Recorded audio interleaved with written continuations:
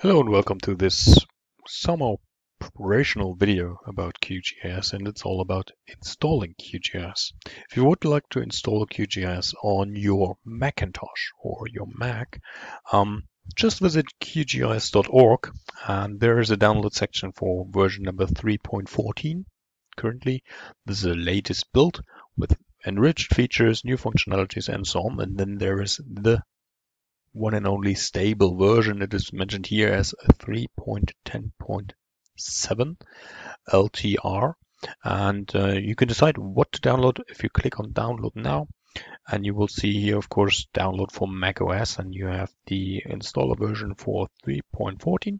Remember, latest build, and then we have the long-term release 3.10. Just click on it, say save as. I've already done this here. So let's open up this QGIS installer.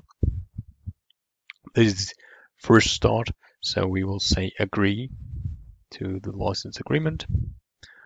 This will open up the somehow install, and in the end it's just copy pasting the application. This will take about 4 to 6 minutes, depends on your project, so I will pause the video and see you once this is done. So installation has now finished, and the QGIS application itself is now part of my applications folder. You can see it here. What is important now, if you double click the app, it's verifying the installation.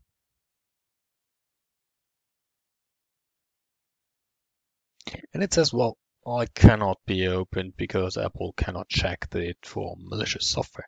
Just press on OK, and once you have downloaded and this is part of the applications folder, just press the Control key, double click on or click on the application and say open by holding the Control key. And then it says, well, cannot open because it still cannot check, but then you have the option to open the program without checking for malicious software. This works now. It will still ask you whether it should show some notifications on your screen, or will allow this, so I will be notified if some longer lasting processing steps are finished. And my splash screen or my start screen looks a little bit different to yours because I have already from a prior installation some plugins here and some old projects in here, but it should look a bit similar. So you should see the news screen here. You should see some project templates maybe, and it should open up. So that's it for the moment. Thanks very much for watching. Take care and goodbye.